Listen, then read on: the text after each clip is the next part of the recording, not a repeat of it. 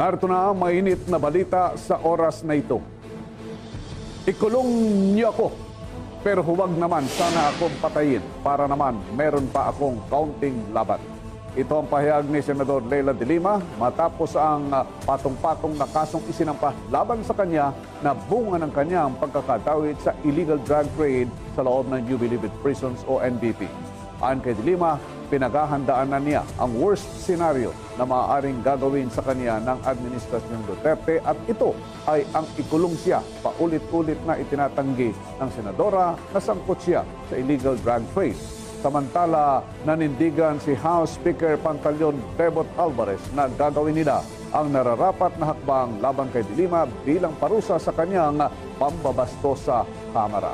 Ngayong araw, ang deadline kay Senadora Delima para sagutin yung tinatawag na show cause order ng Kamara. Pero ayon sa Senadora, hindi niya ito kinikilala. Hindi rin sumipot si Delima sa pauna o preliminary investigation ng Department of Justice. Gusto niya na mag-inhibit si Justice Secretary Vitaliano Aguirre. Nakatutok si Sandra Aguinaldo. Because it was never served on me. And then even if it was served on me, hindi ko pa rin talaga i-honor as I've said already. So hihintayin ko na lang kung yung magiging action, initial action ng Ethics Committee. Kahit may bantang ipaaresto siya kung hindi tutugon sa inisyong show cause order ng Kamara, hindi raw ito kikilalanin ni Senadora Delima.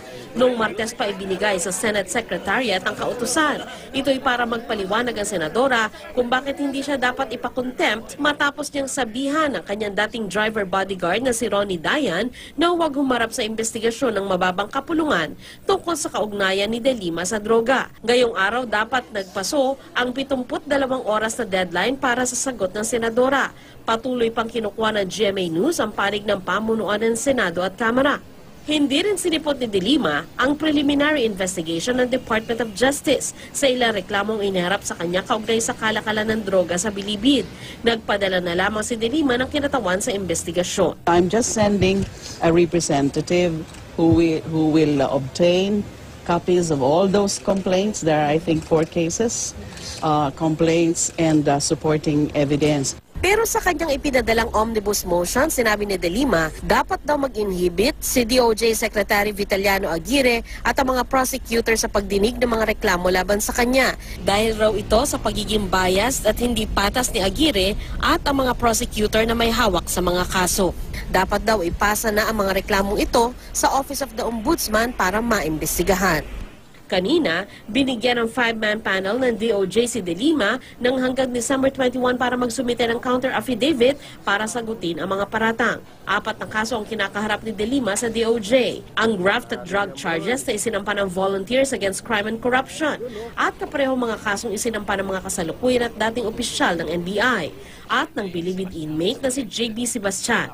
Matatanda ang isinisi kay Delima ang umano'y paglaganap ng illegal na droga sa Bilibid.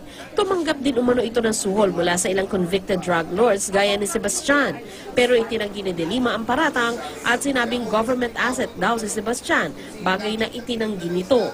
Si Delima rin ang sinisisi ni Sebastian sa umano'y tangkang pagpatay sa kanya sa Bilibid nang i-anunsyo nitong isa siyang government asset. Kanina, dumalo si Delima sa forum kaugnay sa death penalty sa UP College of Law. Sa ibang balita, matapos ihain kahapon ang show cause order mula sa House of Representatives, sinabi ni Senadora Delima na hindi niya kikilalanin ang naturang kautusan. Samantala, sinabi naman ni Senador Tito Soto na kung sakaling maghain ng reklamo ang Kamara sa Senate Ethics Committee, kanila itong pag-aaralang mabuti. May report ang aming kasamang si Marita Muahe.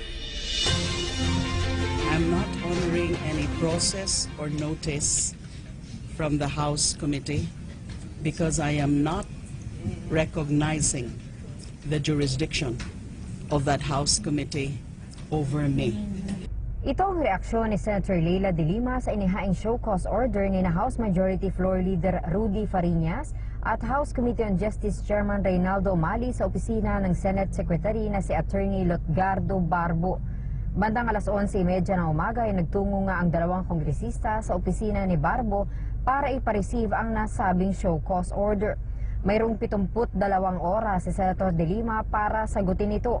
Nakasaad dito na kinakailangang magpaliwanag ni Delima kung bakit hindi siya dapat i-cite for contempt dahil sa pagsasabi nito sa kanyang dating bodyguard at driver na si Ronnie Dayan na wag umattend sa House hearing na nag-iimbestiga ng pagkalat ng illegal na droga sa New Bilibid Prison. Matatandaan sa committee hearing na ginawa ng House of Representatives noong November 24 kung saan ay humarap si Dayan na ipinakita ng anak nito na si Hannah May ang palitan nila ng text messages ni Senator Delima. Sa nasabing text ay sinabihan ni Delima si Dayan na magtago na muna at huwag mag-attend ng hearing. Hindi naman umano itinatanggi ni Delima na sa kanya nga galing ang nasabing text. Sinasabi sa show cause order na naimpluwensyahan ni Delima si Dayan na huwag humarap sa House Committee hearing na naging dahilan ng pagkabalam sa ginagawang proceeding. Sakaling hindi mag-comply ang senadora, mayroon umanong 3 option ang House ayon kay Congressman Umali. Giving Senator Delima 72 hours to answer this show cause order. In the meanwhile, we have three options to take in the House. Tinawag ni Delima na kangaroo court ang isinasagawang House hearing at alam na umano niya kung ano ang patutunguhan nito. Ito ay para ituro siya na isang drug peddler at protector. Samantala ayon kay Senator Tito Soto, dapat na idiretso ang show cause order kung kanino ito naka-address. At ito nga ay kay Delima. Sakali namang magsampa ng reklamo sa Ethics Committee, pag-aaralan umano nila ito.